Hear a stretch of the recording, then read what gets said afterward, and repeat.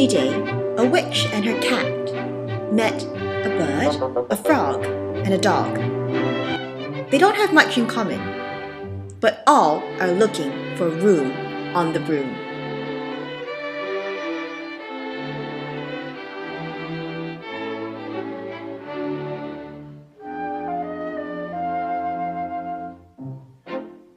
The witch had a cat and long ginger hair which she wore in a plait. How the cat purred and how the witch grinned as they sat on their broomstick and flew through the wind. But how the witch wailed and how the cat spat when the wind blew so wildly it blew off the hat. Down! Cried the witch, and they flew to the ground. They searched for the hat, but no hat could be found. Then out of the bushes on thundering paws there bounded a dog with the hat in his jaws. He dropped it politely, then eagerly said, as the witch pulled the hat firmly down on her head, I am a dog as keen as can be. Is there room on a broom for a dog like me? Yes! Cried the witch, and the dog clambered on. The witch tapped the broomstick and whoosh, they were gone. Over the fields and the forest they flew. The dog wagged his tail and the stormy wind blew. The witch laughed aloud and held on to her hat, but blew away the bow from her long ginger plait. Down! Cried the witch, and they flew to the ground. They searched for the bow, but no bow could be found.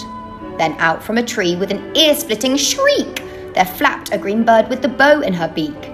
She dropped it politely and bent her head low, then said, as the witch tied her plait in a bow, I am a bird as green as can be. Is there room on the broom for a bird like me? Yes! Cried the witch, so the bird fluttered on. The witch tapped the broomstick and whoosh, they were gone. Over the reeds and the rivers they flew. The birds shrieked with glee and the stormy wind blew. They shot through the sky to the back of beyond. The witch clutched her bow but let go of her wand. Down! Cried the witch, and they flew to the ground. They searched for the wand, but no wand could be found. Then all of a sudden, from out of a pond, leapt a dripping wet frog with a dripping wet wand. He dropped it politely, then said with a croak, as the witch dried the wand on a fold of her cloak. He dropped it politely, then said with a croak, as the witch dried the wand on a fold of her cloak. I am a frog, as clean as can be. Is there room on the broom for a frog like me? Yes! Said the witch, so the frog bounded on. The witch tapped the broomstick and whoosh, they were gone. Over the moors and the mountains they flew. The frog jumped for joy and the broom snapped in two. Down fell the cat and the dog and the frog. Down they went tumbling into a bog. The witch's half broomstick flew into a cloud, and the witch heard a roar that was scary and loud. I am a dragon as mean as can be, and I'm planning to have witch and chips for my tea. No!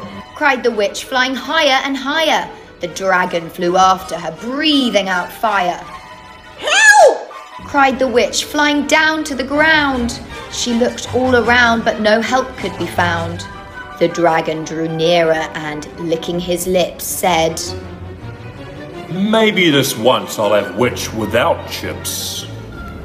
But just as he planned to begin on his feast, from out of a ditch rose a terrible beast.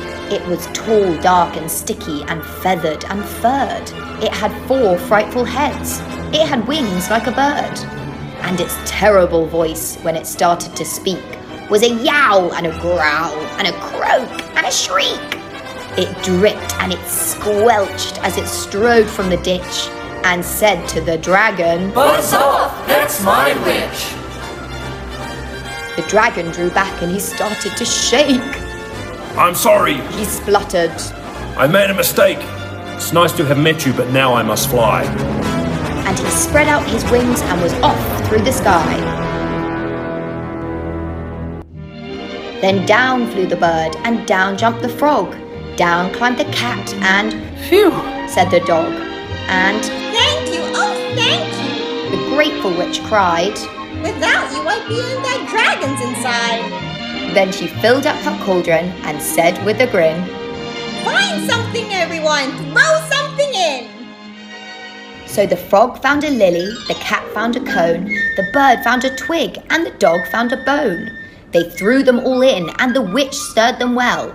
And while she was stirring, she muttered a spell. Inkety, zickety, zackety, zoom!